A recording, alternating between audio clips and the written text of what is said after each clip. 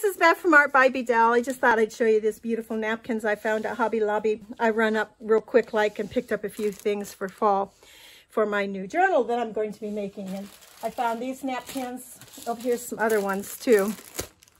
And I thought these little raffia bows would be nice and some felt leaves to go along with everything else that I've been making for my journal.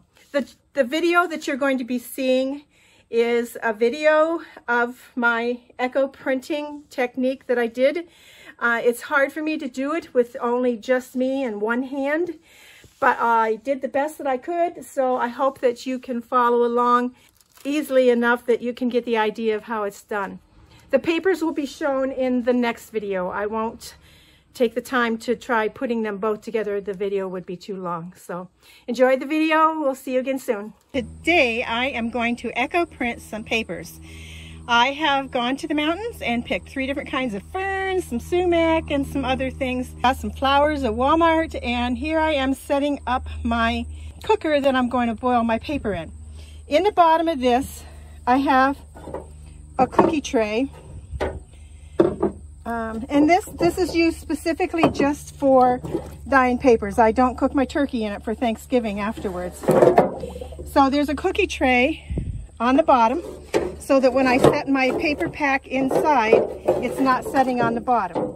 I have iron bits in here for some rust, and they're going to be alongside the edge. So I'm filling this up with water. I actually think maybe just a little bit more water in there. I think that'll be good. And then I have my bag of alum, and I am going to just sprinkle some in. Oh, I don't know, several tablespoons, I suppose that might be. And then seal this back up so that it doesn't get wet and get ruined in my process. I also have some distilled white vinegar, and let's just pour a little bit of that in there. Perfect measurements, works every time. Well, I won't say every time because I don't know if this is going to work or not. There. So I'm going to get this to boil, and while it's going to boil, and I'm doing this out on my porch because sometimes whatever you're cooking, your papers or whatever, not your papers, your foliage, could be toxic. The smell that it lets off as it's boiling could be toxic. So I do this out in a ventilated area, whether it's in your garage, on your porch, wherever. But you want to have it so that you're not in those odors. So from here, we're going to go in the house and we're going to make a paper pack to sit inside there. So we'll see you inside. All right, here we are inside. And ideally, I would have liked to have done the whole process outside. I cannot work in that sun. The sun and I, we don't get along. I get heat stroke from the sun, and so I have to stay out of the sun. Anyhow, we have a pan set up here, and in that water, we are going to add some alum and some vinegar, just like what we did out in the pot that or in the cooker that we're going to cook in. I have my 28-pound copy paper here that I'm going to use for the whole process. And then I've gone to the mountain this morning and I found some sumac. And guys, I didn't hurt any bushes or anything by trimming these off. The road crew would have went along and trimmed this back from the road anyhow. I found these types of ferns, and I probably should figure out what kind of ferns, what they're called. Anyhow, those are pretty open ferns and they're tall. And then I found 2 other kinds of ferns. I found these ones that they're not as tall as those ones, but they're open also, and they have more of a closed-in frond on each one of these, more of a scalloped frond. And then I have found the lacy ones. These are my favorites. They're just delicate and ever so pretty. So I have 3 different kinds of ferns. I stopped at Walmart and I got a package of flowers. I have in this box 2 plants that I don't know what they are, so I'm going to have to look them up. And then down in the bottom are some leaves. Now I've used these leaves before and they turn out really nice. Again, I don't know what they are, and I couldn't get very many of them because they had mowed along the sides of the roads and mowed them back. They were pretty eaten up by bugs. I'm not one to go tramping off into the tall grass or whatever. I kind of stick to the road and just get what I can from the side of the road, because there are rattlesnakes up there, guys. And I don't like snakes. So, and then for later on, I have also brought home from Walmart 2 avocados to dye some papers, and I have some coffee, and I also have some new stencils that I want to try out. So this girl is going to have a very busy, fun weekend starting right now. So see you in a few minutes. I have my ferns soaking in my alum vinegar water here, and then I have my paper over here, and it is on a piece of stainless steel, a sheet of stainless steel. Layer my paper, and then I'm going to just take my ferns and I'm going to layer them pleasingly onto my paper. And these ones lay really nice and flat, so I'm expecting something good out of these. I will keep them trimmed so that they're pretty much within the confines of the paper. We will be making a sandwich out of this, so we don't want to, maybe we'll just take some of these odds and ends and peel them off and put them here in this open space. Now you can do whatever you want here. Design them along the edge, leaving open spaces where you want open spaces to write. Fill them up like I'm doing here.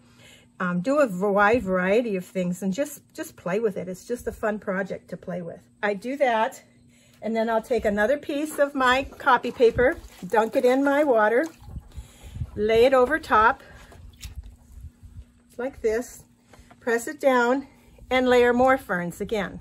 So I could go half on, half off. If I do that, I'm going to snip off the bottom. This one seems to be sticking out too much. And then I'm going to pull off these ones that are overhanging on the side. Yes, I'm going to have to find out what this fern is called. I really, as much as I like that really lacy one, it's not as easy to work with as this one is. And then we can take some more of these off from the other one and layer them right up alongside like this. And I have found that this echo dyeing, this echo printing, whatever, is very, oh, you just never know what you're going to get. It's unpredictable. And that's okay with me. I like to surprises and see what the outcome is going to be. So as you can see, what you're going to do is a tedious process, but it's so worth it in the long run to see what you're going to have and to know that you did it yourself. So then I'll leave that like that, and I'll take another piece of paper and I'll continue building my sandwich just like this. So I'll see you when I get done. I have made my sandwich right here between my 2 pieces of stainless steel. I am going to set this on a piece of cardboard that is bigger than the stainless steel and comes out to the edge of the paper so that it protects my paper. And I'm going to put 1 piece on the top and 1 piece on the bottom. So I have this really cool sandwich, just like this. Now I need to take my sandwich and I need to wrap it and tie it together. So I am going to, let's see, what do I want to do? Let's move things around here a little bit for a second. Get you right in view here a little bit better. There, I think, is as good as what we're going to get for now. I am going to get some string and we're going to wrap this up.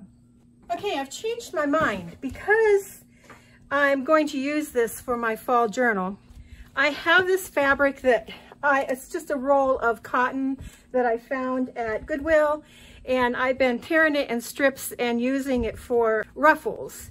And so I thought maybe I'd try dyeing some of this too. Now, I don't have any ferns on it, but I think if I just wrap my sandwich in it, that it's going to pick up some of the color in the water anyhow. With all the rusty bits that we have, we get this. This is the worst part for me, is trying to wrap my sandwich and get it tight enough. I think one other time I didn't get my edges protected very well, and so most of my pages were torn along the edge. And you know, sometimes that's all right, but sometimes you just want a nice edge without having to cut your paper down. So I'm hoping that with my cardboard on here, that this will do the trick. Okay, and then let's go the other way.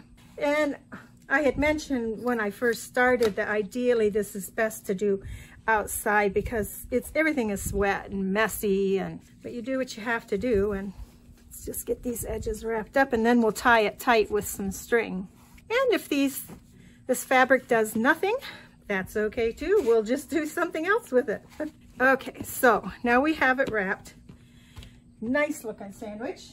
I just take some jute string, and I'm just going to start wrapping this as tight as I can, and then just tie it off.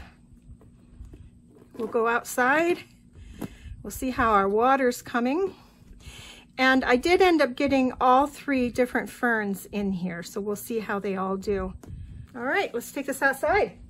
Now I wished I had an extra set of hands, but anyhow, there's our water, and it's looking pretty good over there. We'll just take our sandwich, and very gently, we're gonna set that down in there. Take our spoon, push it all the way to the bottom. The water will get all through there, and it'll eventually just stay there, but we're gonna help it stay there too. I have a brick. There we go, that'll help. Another rusty bit. Set that on top. And I think that that's good to go, guys. Now, I have told Beth, we are not peeking. We're not going to keep opening this up every 5 minutes to see how it's doing because we know it's boiling. So I'm going to walk away, put this lid on it, and see you in a couple hours. The 3 types of ferns that I used were the eastern hay scented fern, the western bracken fern, and the interrupted fern. I will show the results of our echo printing in the next video, as I didn't want to make this one too long. So we'll see you again soon. Thanks for watching. Bye.